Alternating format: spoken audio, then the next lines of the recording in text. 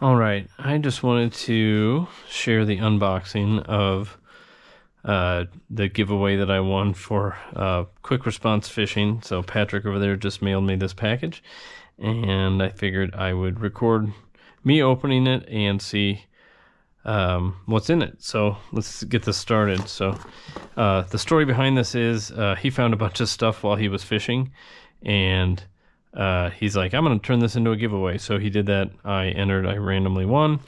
And so it's a bunch of random stuff he found, and I randomly won it. So this is funny, an emergency poncho. So I actually need one of these because they're kind of, once you open them, they're kind of hard to put back in the bag.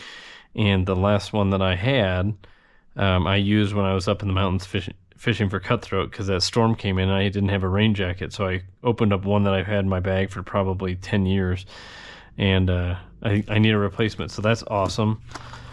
Some 2/0 hooks, which I actually could use these because I got some soft baits, and they were the hooks I had with them are just way too ginormous for the local bass pond. So looks like some Strike King swimming jig, probably partially used because again somebody just randomly left this stuff.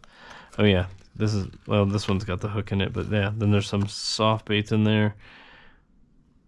Yeah, those are the trailers that go with that. So it's got a nice little hook on there to hold the bait in place. And these are actually like little crawdad like jigs. So that's pretty cool.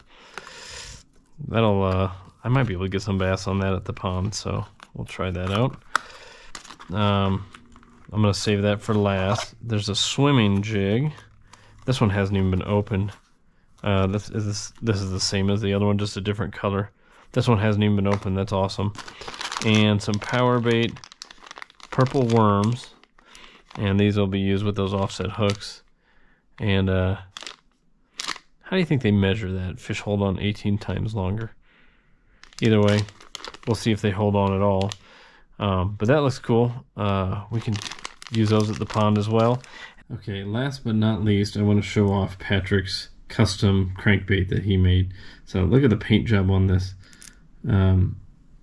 That is just awesome. It's like leopard spotted purple, and there's even like a scale pattern on it if you look close enough. I know it's hard to see when I pull it too close to the GoPro. They're not the best at this. So but yeah, that is a cool paint job, and it's also transparent, so you can see the inside of it, which is pretty cool. You can see the BBs in there.